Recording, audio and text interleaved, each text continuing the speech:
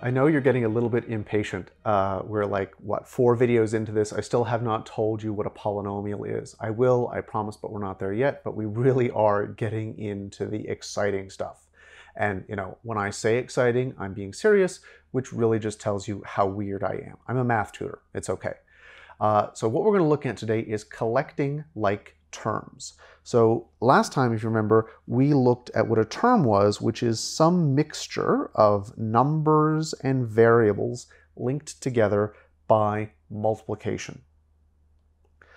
So when I say this is exciting, we're getting into the real meat, the essential part of high school math, which is what can we do with an expression? And remember, an expression is some, again, collection of mathematical operations that probably includes variables and instructions for what to do.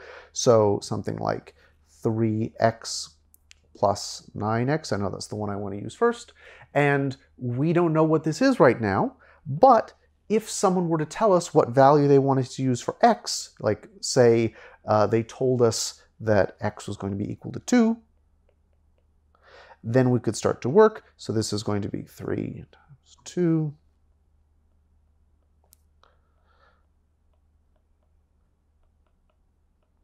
Right? So that's an expression, and I'm going to get rid of this because it is not what we're talking about today. We're talking about what can we do with an expression even if somebody doesn't tell us what the variables are standing in for. And we've talked about this. It might be because it's my job to find out what the variable is, part of a question, or it's part of a science project where I have to go out and measure the variable, or it's going to be that I'm doing something like a computer program where I'm never going to know what what value the variable is going to take on, because it's going to be decided by somebody who's going to use my program maybe months down the road or even in another country. So in this case, we're going to talk about collecting like terms. And what I can say is this: if I have 3x and 9x, I can tell you with absolute 100% certainty that bit of multiplication and addition has the same answer as 12x. Absolutely guaranteed. And if you stare at that, you realize, yep, that's pretty obvious. Okay?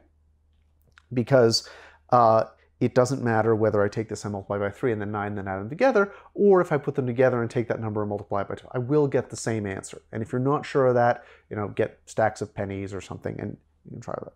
But now, this also works in a more broader general sense. So what if, new question, I have, instead of 3x plus 9x, 3x minus 5x. Well, it's harder to count on your fingers because 5 is bigger than 3, but this has to be minus 2x. So this rule, so remember, this is a term, and I can combine them into a single term because they are like terms. And the way the rule works is, so this is 1, the letter stays the same,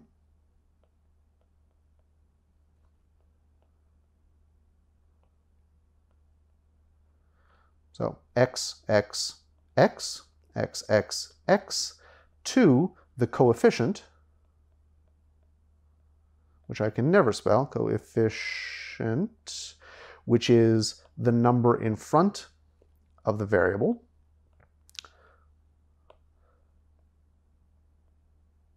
follows the addition or subtraction.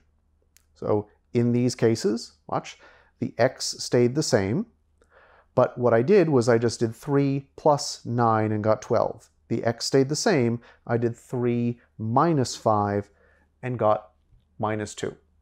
Make sense? Now, there are certain other variations. So what happens if I have 3x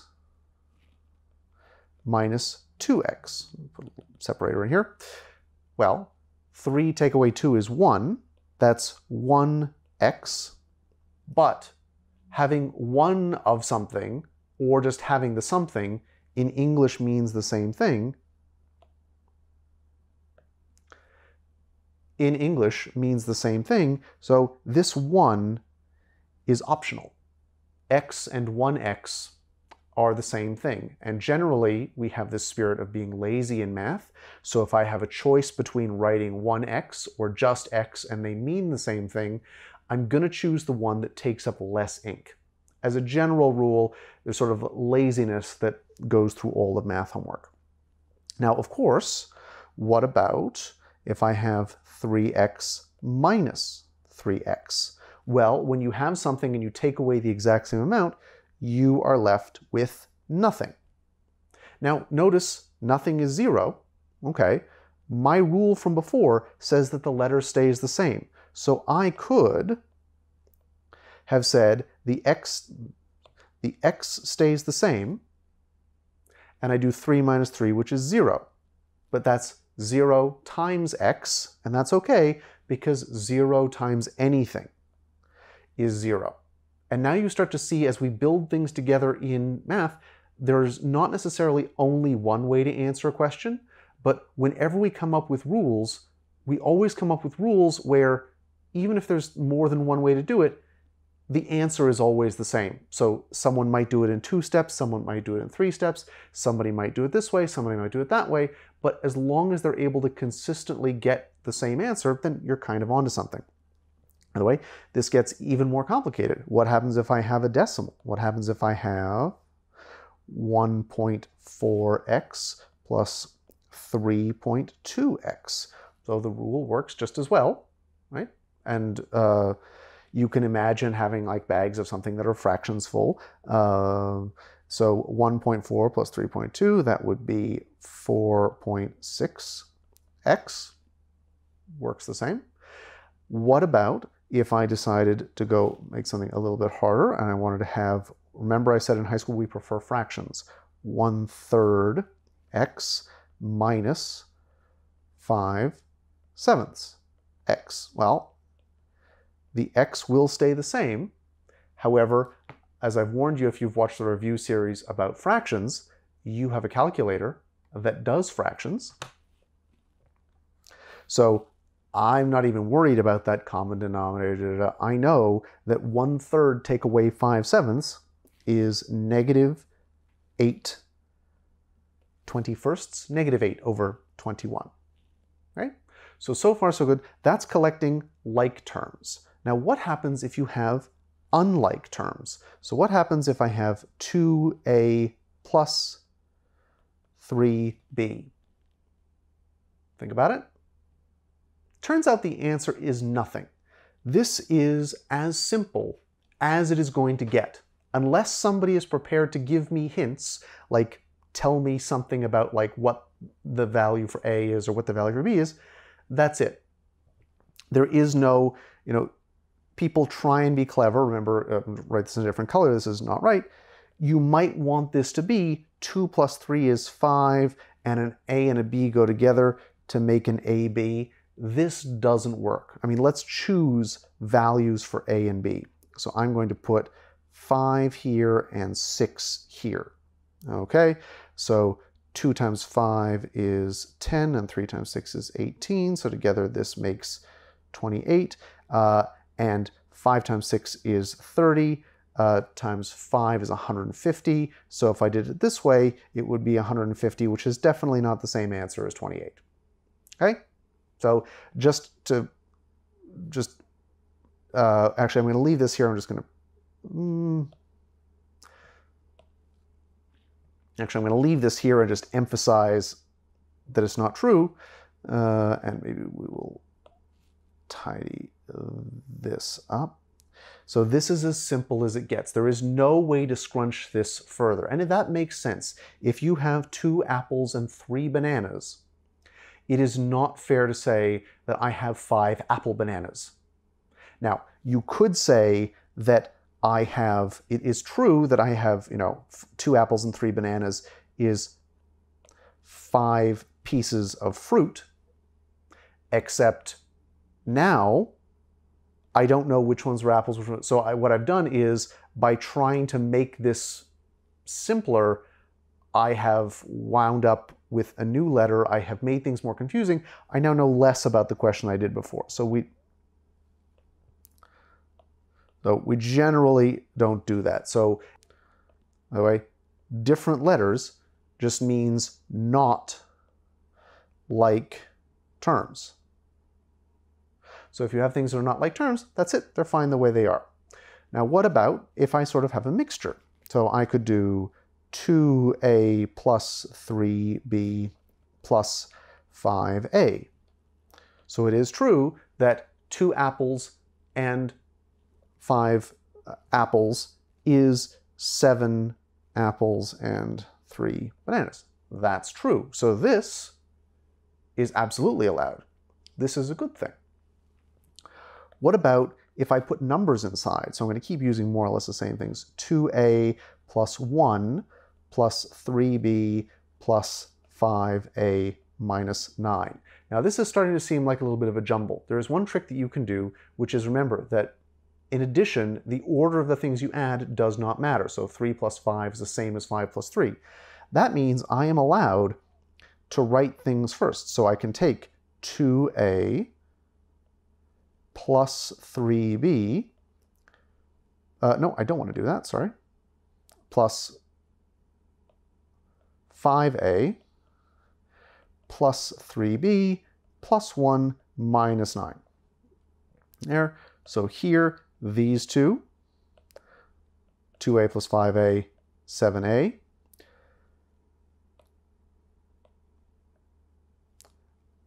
Just this one, 3b, that's fine.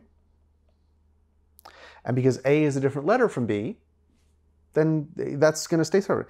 And 1 minus 9 is minus 8. Just like that. So I can always scrunch something long and complicated down to something simple. And the limit to how much I can squish it down depends on how many different letters are involved. So this one had an A and a B, so it was able to squish down to 2 things. This one had A's, B's, and numbers, which means it squished down to A's, B's, and numbers. Okay? The technical term for the numbers that are part of expressions that don't have variables to them is constants. Right? Right? The number 8 is not a variable. It doesn't change. 8 always means 8 every day of the week. It's a constant. Whatever. Okay?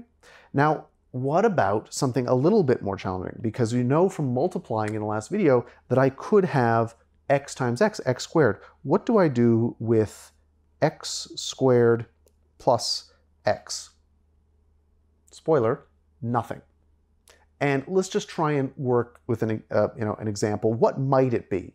Well, there's 2 of them, and there's an x squared, so maybe that's 2x. Or there's 2 of these here, and there's a 1 there that's kind of invisible. Maybe that's x cubed. Okay? Maybe you do a combination of both. Maybe it's 2x cubed. I mean, those are all things that you might guess. So let's pick a number out of a hat, and let's say that we're going to let x equal 5. And all of this, we do this when we come up with new rules in math, is we want to sort of say, what might it be? But then you actually have to try examples and see if it actually works or not. The ultimate test of whether or not we've found good rules is whether or not they're true. So let's do the experiment. Let's keep the same color. So this would be 5 squared plus 5, which is 25 plus 5, which is 30. Now what would that be? 2 times 5 is 10. Obviously not.